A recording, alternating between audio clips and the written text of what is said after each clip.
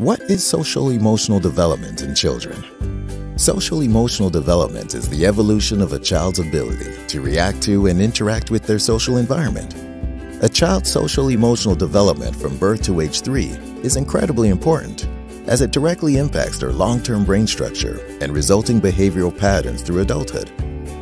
The following are the different components that contribute to a child's social and emotional development. Social interaction. The connections children form with others, including caregivers, family, and peers. A young child's social skills, showing their ability to take turns, play with others, and follow simple instructions. Emotional awareness.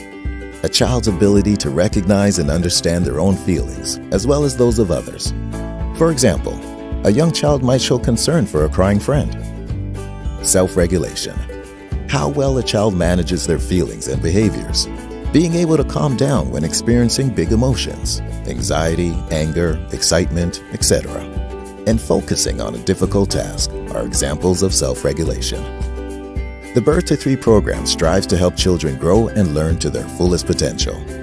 If you're concerned about your child's social-emotional development, Milwaukee County's Birth to 3 program can help.